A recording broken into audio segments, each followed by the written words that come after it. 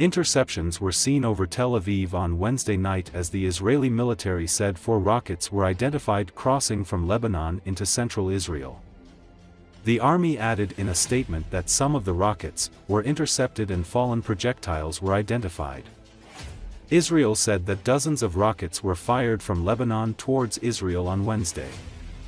Earlier on Wednesday, air raid sirens echoed across Tel Aviv as United States Secretary of State Antony Blinken prepared to end a visit. Smoke, apparently from an intercepted projectile, could be seen in the sky above the hotel where Blinken was staying.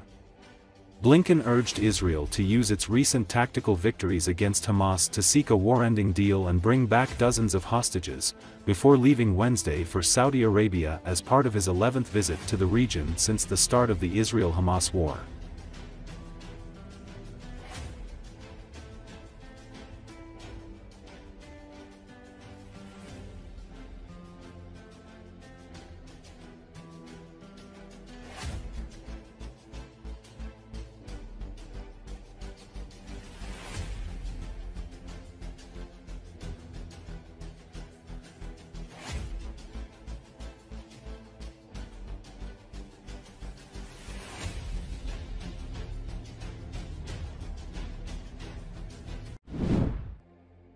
Israel's military released footage on Tuesday said to show Hezbollah fighters firing at Israeli troops in Lebanon. Another video showed an explosion said to be targeting Hezbollah fighters who had barricaded themselves in the building that was destroyed. Troops could be seen operating in a village and apparently confiscating Hezbollah weapons.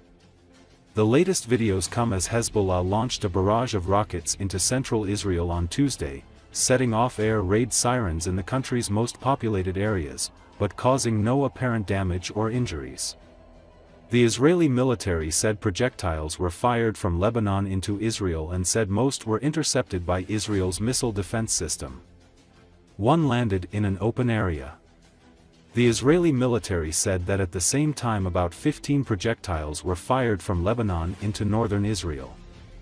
The rocket fire came as Israel stepped up its strikes in Lebanon, targeting a Hezbollah-run financial institution, and as Israeli troops push ahead in their invasion of southern Lebanon.